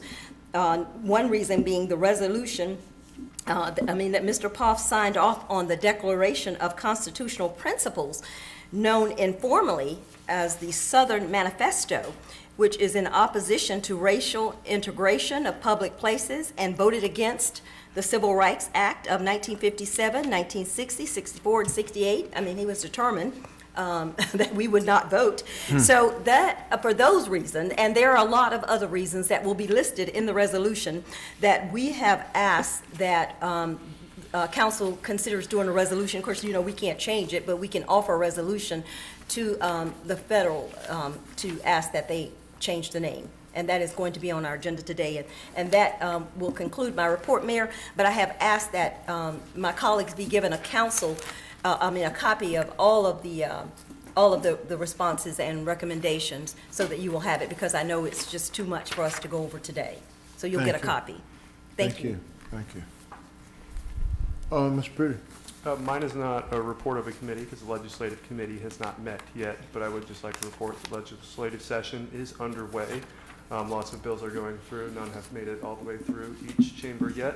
There is one resolution I'd like to point out. Delegate Jay on board of Hampton has put in that would make October 4th and every year thereafter Henrietta Lacks Day. And the first, the first line does notice that she is a native of Roanoke. Great, great. That's awesome. And she's proposing what date again? October 4th. October 4th. I'm hoping that's around the time that we have the statue here for her. Yeah, our goal is October, and it could happen sooner, but you know, we're looking at October for that to be ready to be unveiled. Well, we want to. I'd ask that you'll consider putting that legislator on the invite list to come if we're able to do that. We will certainly do that. Mr. Pretty, please remind me. I will, as vice chair of the legislative committee. I'll make sure you know. Oh, that's right. Okay. All right, Ms. Sanchez-Jones. I just need to get some clarification by a statement that Ms. Moon Reynolds made about the school and the food that they get sent home with the kids after school. Could you repeat that again, because I missed something? Yes, during the summer months when the schools were closing, they were sending additional food home. And when the kids could come and pick up the food, I had a call and I got pictures of it during that time of outdated food that was sent home to them. So that's as best I could clear it up for you. Was this from the school or an after-school program that had nothing to do with the schools? It was from the school, Viv. It came from the schools. It was from William Fleming High School, if I need to be more specific. Yeah, because, you know, milk that sits around for 6 months, I don't think it's... It was outdated, Viv. That's the best I could tell you, Okay. honey. Thank you for your clarification. You're welcome. Okay. Well, thank you all. Any more comments on certain boards?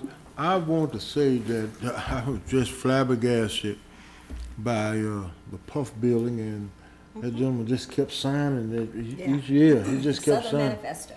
Wow. Boy, I tell you, learn something new all the time. All right. Thank you all for the comments. If there are no other, we'll move right on down to item number 9, which is unfinished business. We have none. Introduction and consideration of ordinances and resolutions, none. Item number 11 is motion and miscellaneous business. Any inquiry or comments by the mayor and or members of city council? All right, let me go down the line. Everything looks to be on this side.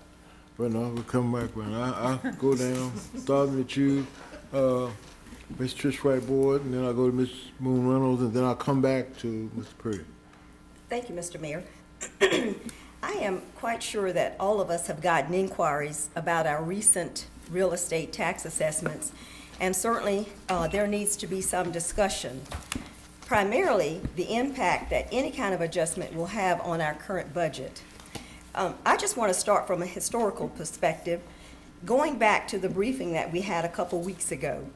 And based on the last report, which went back to 2000, where we showed a modest increase of 4.44%, and the highest increase in values we have seen in decades in 2006 at 8.7%. But we all remember 2008 when we started to see a downturn in the economy, and in the value of real estate, which took a hit, getting us as low as a negative 1.2%. And this went on for almost a decade before we finally started to see it recover, which was really around 2017 when they started to come back again at 2.8%, 2.18%. And again in 2021, we had 2.59%. And it was just last year in 2022 that we saw some growth in our real estate values at 7.65%. And this was from our briefing that real estate valuation gave us a couple weeks ago. So it took a while for us to come back from the downturn. And based on historical trends, I would imagine that we could see another downturn. But aside from that, I'd like for us to consider also this from a fiscal perspective and stewards of the taxpayers' dollars. We should be concerned and really think hard about the impact of reducing the tax rate when we have committed to several capital improvement projects, one being the Main Street Bridge, which we really have to address that. Eureka Park, I know the community is looking forward to a brand new rec center, the Williamson Road Fire Station that really needs to be replaced, and the Washington Park pool. I mean, thank God we're finally looking at that Washington Park pool. It's been leaking for I don't know how long or how many years. So those are some of the things that we have lined up. Not to mention that we have one of the biggest economic development projects coming up that we have seen really in decades, which will be in Southeast. And you know, we'll be talking more about that later today. But I just wanted to make sure that we keep some of these things in mind. And don't forget that we have promised some of our employees pay increases. Some of them were here today. Our solid waste folks and our public safety people, DSS, they need a raise. Actually, based on this compensation study, there are a lot of our employees that, that need a raise and are looking for a raise. But one of the other things that I found out, because I really know that some of our residents need some adjustments, and we have to remind them that there is an appeal process because some people are struggling and some people really do need a tax rate reduction. I mean, to reevaluate those real estate properties, and there is a way to do that, and the avenue is the real estate appeal. But I did a little bit of research on my own, and the question is, who would we really be helping by lowering the tax rate? Because the population that is economically disadvantaged are in Northwest, where 35% are renters. They don't even own their home. And in Southeast, 36% are renters, compared to 22% in Northeast and Southwest at 25%. So I looked even further, and I took a snapshot at various neighborhoods. The Williamson Road neighborhood, one of them, has 51% renters. The Gainsborough neighborhood has 67%. Washington Park, 53%. Melrose Rugby, 53%. Loudon Melrose, 66%. Harrison and Gilmer, both over 65% renters, which is where we need to be focusing on, getting these folks into their own home. One of the other ones that shocked me was Fallon Park neighborhood, 46% renters. Belmont, 56%, and Morningside, 47%. And the only neighborhood in Southwest was Hurt Park at 61%. I mean, it was one of the neighborhoods with a high rental. And you know, we forget that that Hurt Park is in Southwest, but it is indeed in Southwest. 61% of those folks are renters, compared to the average of Southwest as a whole at 22%. So, you know, are we going to be helping the people that really need it, who are economically challenged, or are we going to be helping some wealthy investors who may or may not even live in Roanoke City, because these folks don't own these homes? So I really want us to take a look at that and think about that, because we really want to help the people who need to look at this real estate tax assessment, but we want to make sure that we're helping the people that need it. And also keep in mind, in 2021, we had 132 appeals. In 2020, we had 184. I mean, this is compared to tens of thousands of residents So that number was pretty small. So I know there's a lot of information. I just put a lot of information out there, but I just want us to really think about how we can help the people that need to have their properties revalued, and that is the appeal process. Don't take away from the folks who really need their raises, the guys that came in front of us today, the public safety, the solid waste. And all of the folks who are depending on this compensation study to get some relief in their pay. And I know that was a lot of information to put out there, Mayor, but I appreciate the time. Thank you. All right, thank you. Very interesting information. All right, I'm going right down the line. Mr. Boston. I'd just like to comment on what Trish said. When we're looking at what we're doing with our budget, we need to make sure that, if we take it down a couple of cents here and there, what is that going to do to our budget, our capital financing that we've been talking about? And of course, that's going to be helping a lot of landlords, and maybe not as many of those that are in need. So if we do look at the tax rate, I think it's very important for us to look ahead. Just like 2008, when you want. You want to fix the roof while the sun is shining, right? Right. So let's fix the roof while the sun is shining, because rain clouds are starting to form on the horizon. I agree. All right, Ms. Moon. Thank you. Thank you both, Peter and Trish, for that. I had contacted my colleagues to ask about their thoughts on having this discussion. So we have started the discussion, but it came out of my monthly meeting with the city manager, where I spoke with him about concerns conveyed by citizens that were conveyed to me, excuse me, regarding the proposed large percentage increases in real estate property valuations. And I was asking for conversation, which we are having here now. I was hoping that during the upcoming monthly budget briefings, just to see about any possible options that may be available to offset the city's residential assessed values, and also for the manager to be able to share the potential impact that it would have if we looked at changing the assessment rate on the budget. And we have started to have that conversation. But I just wanted to put it out there on the table so that the residents could hear that we were concerned and that we were trying to see what was available. And at this point, we are finding that there may be nothing, because the real estate tax rate or the real estate property tax that we receive as revenue is 43% of the budget. So that is a high end, and as the manager has said, that compensation and some of the things that Trish had mentioned are tied to that. But I just wanted to have that conversation so that the public would be aware that we were concerned and that we do hear you, and that the market is trending upward, but we know from past experiences that there is the possibility of another recession on the way. But I did just want to put that on the table, and that was my basis for wanting to have that on the agenda for discussion. Thank you. And I will just add to that, Ms. Moon Reynolds.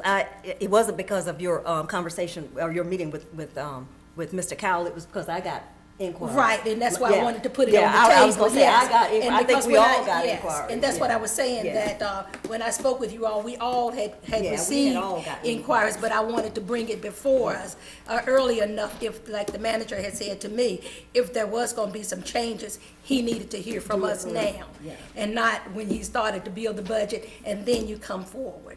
So that's why I wanted to be proactive in that, to say, we were just wanting to have that discussion. I know. I felt like I needed to respond to the inquiries that I have. This was just a personal response from the inquiries that I got from residents, and I wanted to let them know why.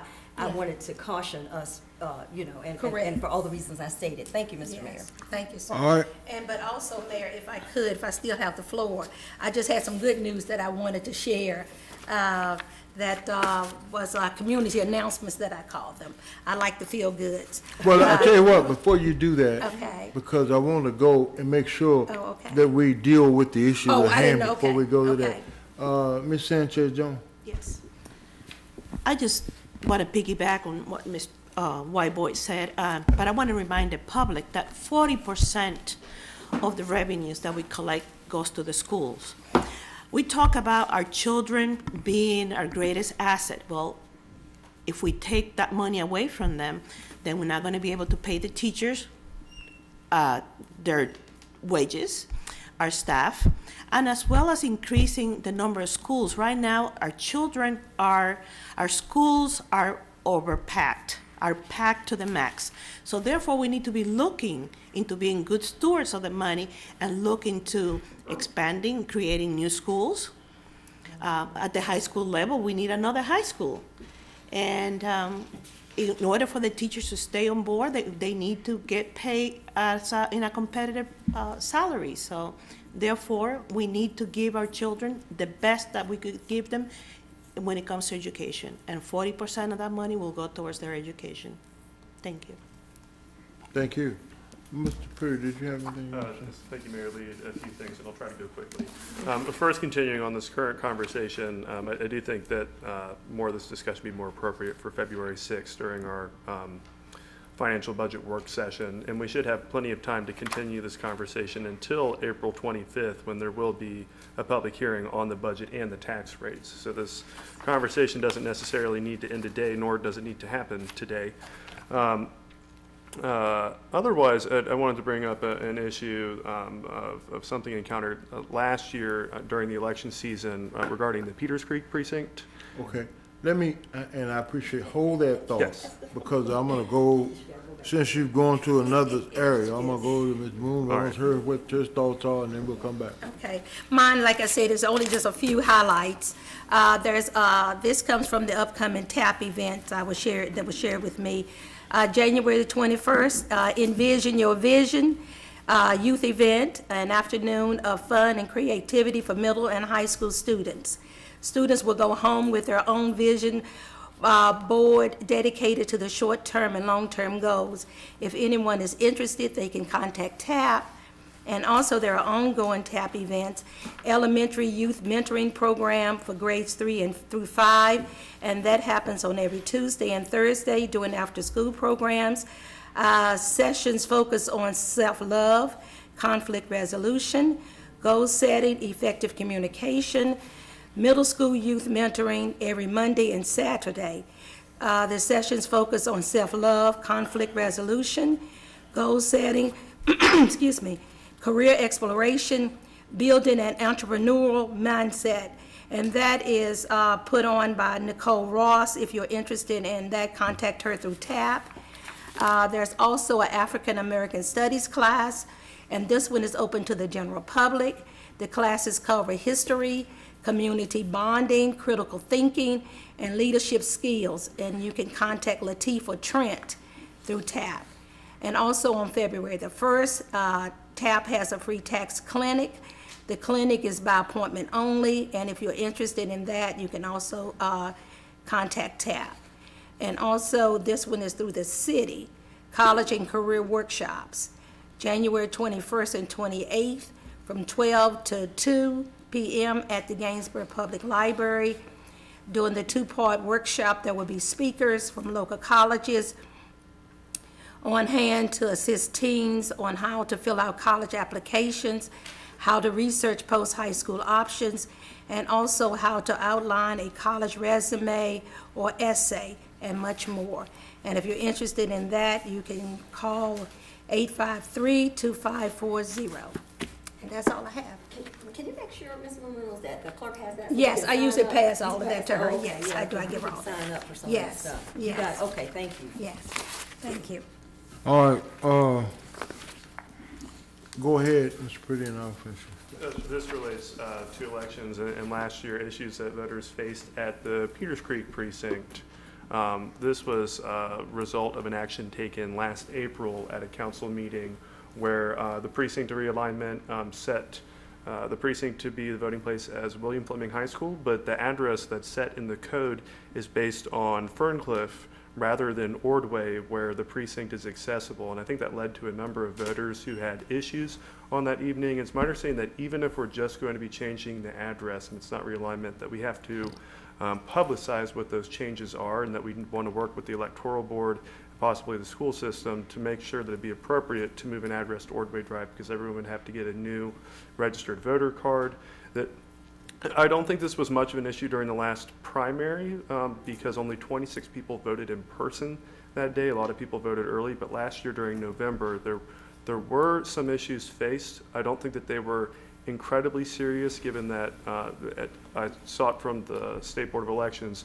No one filed a formal complaint with them, although I do think that there were complaints received locally. And it's something I hope that the Electoral Board, our newly appointed and soon to be reorganized Electoral Board, the registrar, and the school system could work on together, just so we could start getting that advertised and have whatever action needs to take place here roughly 45 days after that's advertised. But advertising it, Mr. Pretty, or do we need to correct it or address? Well, go ahead. I was just going to say, that day, while I was directing traffic yeah. around the corner, I was talking with Anna Goltz, who's is continuing on the electoral board, and she said that they have to put the physical legal address of the facility. There isn't a physical legal address for the annex gym, which is where the voting is held, and that was part of the dilemma. So I think if we can, to Luke's point, if we can work with them to figure out a better mechanism, and I'd also like to know if at some point, this is because Ruffner is under construction. Yeah. Is at some point the idea that the precinct is going to come back to Ruffner after it's the vocational technical center? And if that's the case, I'd like to know, is this a temporary relocation for the precinct or a permanent? And then take that into consideration if we're... No, I would ask that you just send a letter to the electoral board and ask for a report back to see what action would be appropriate. That editorial board that... Electoral. If we might, Mr. Mayor, we can do it even quicker. I've already, based on your conversation with me at the budget retreat, I've alerted the registrar, and I think we can get it done that way much more quickly than a formal letter. But I'll be working with Mr. Mayor, if it's okay, if I could work with Mr. Pretty so that we can get the resolution, get this issue resolved in a manner that he feels comfortable with, and I think the registrar feels comfortable. Thank you. Yes, sir. Local government is rather effective. All right. Thank you for that. The final point doesn't need to be so much discussion now, is just a request of if and when there was going to be a continuing conversation on curfew that was brought up last time, or if that was just something that was mentioned as a back burner. I plan for that to be that. We're not ready now, but I've been, there are a few things I want to know, but if you all have any thoughts on that, you can send that to me, and I'll pass it along as we develop.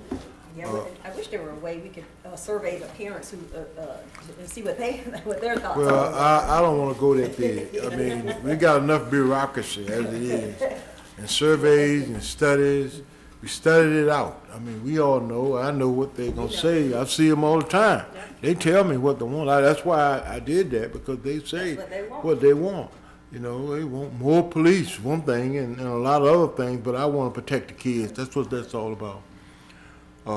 And I'll be in touch with Mr. Spencer to see what has to come about with that. But it's still active. It's still, from my perspective, it's still alive and something that we want to look at. But I want to get your inputs on it and thoughts on certain things. I will send you my notes. Okay. And then finally, if anyone was going to announce the Eureka Center redevelopment meeting that was brought up last time, we now have a meeting location. I wasn't sure if you had mentioned that earlier. If the city manager can mention, that's a week from today. But if you have the details, I don't have them brought up. Yeah, I was going to say, because last time we mentioned it, they didn't have the... I believe it's at the Math Academy. It's at the Ram, Roanoke. Ram, okay. I just can't recall where it is. Okay. Yeah, but I don't remember if it's in a particular room or...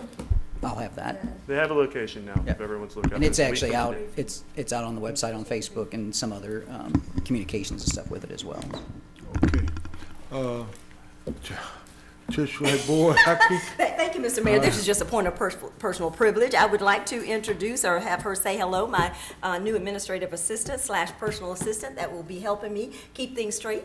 Bree, will you stand up and wave to Miss Bree Aarons? Thank you. Thank you, Mr. Mayor. Say that again. She's my personal assistant, my new administrative assistant. Yeah, I needed some help, so she's it. She took it on. So I hope she's not scared off after today, but she'll be back tonight for just a little bit. But thank you, Bree, for coming. Thank you. Good to meet you. All right, Madam Clerk, I'm gonna come back to you again. I think we're on motions and miscellaneous matters, business. We're done with that. There are no vacancies on certain authorities, boards, commissions, and committees. Mr. Mayor, I do have I believe what I think is a correction there. So my resignation letter for Parks and Recreation was accepted at the December meeting, and I don't think a vote has taken place on seeking a replacement for that person. I think the website, the vacancies are a little bit out of date. I just know a couple individuals have submitted themselves for consideration, and there hasn't been a request for a closed meeting, so I don't think it's appropriate for us to discuss it today unless we walk that on very quickly. But there is at least one opening that I'm aware of. And that has been assigned, Luke. That was assigned in December, and it was assigned to me. It was. Yeah. The Parks and Recreation Advisory? Yes. Yeah, and your resignation was on the consent agenda. The resignation was accepted. Yeah. But, okay, but has the appointment taken place? No. It was just assigned, and we would be discussing it in February at the first meeting in February. Okay. Yes. So it's appropriate for it to be listed as none, even though the vacancy hasn't been filled yet. That's correct. Okay. Yes. Yes. All right, thank you all. Okay. All right, we're going to be in recess, standing recess for some closed meetings, and we will reconvene at 7 o'clock here in the chamber. Thank you.